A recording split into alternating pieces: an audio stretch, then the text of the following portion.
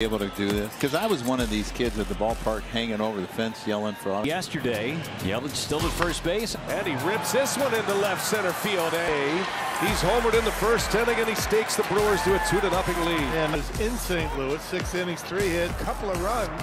Runner at second base at 2-0. Into second. That was a rocket, just under 106 miles an hour, and it just missed getting out of here to right center. It fields it and flips it to the pitcher, half with an RBI single. 3 straight 2-out hits. Now the inning is over, but the Cubs add to their lead. It is 4-2 on the Contreras sac fly. Rowdy Tellez strides to the plate now. 4-2 Chicago. Fly ball, center field. Wynn's got a hold of it. And this is on number 25. Yep, get it up in the wind, take your kick. And suddenly the tying run is on. Go ahead run coming up. And Hunter Renfroe, who had a base hit to right his last time up. Renfroe sends it way back. Ball right down the middle, no doubt about that one. One away, tying plate. Ashby deals. Wisdom swings like a flick of the wrist, isn't it? He is super strong. Double in this inning. And Yelich on the ground, run coming in.